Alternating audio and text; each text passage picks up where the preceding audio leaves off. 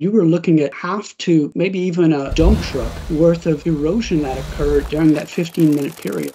On May 12th, 2022, there was a tremendous wind event. It swept through and created something quite spectacular. There were a lot of things that kind of came together to make this a tremendous and unfortunate event. For those operations that practice spring tillage, it was not a good time, again, to experience a tremendous wind event. I was contacted by South Dakota NRCS to see if I could take a closer look and help quantify exactly what happened. The event really occurred during about a 10 to 15-minute period. And what I found, you were looking at maybe half to maybe even a dump truck worth of erosion that occurred during that single event, during that 15-minute period. And that's what obscured the skies. So that was a dump truck per acre in 15 minutes? Yes. Okay, yes. And that dump truck, we're talking about 3 to 5 tons, right? Oh, actually, we're talking about 10 to 15 tons. Oh, my goodness.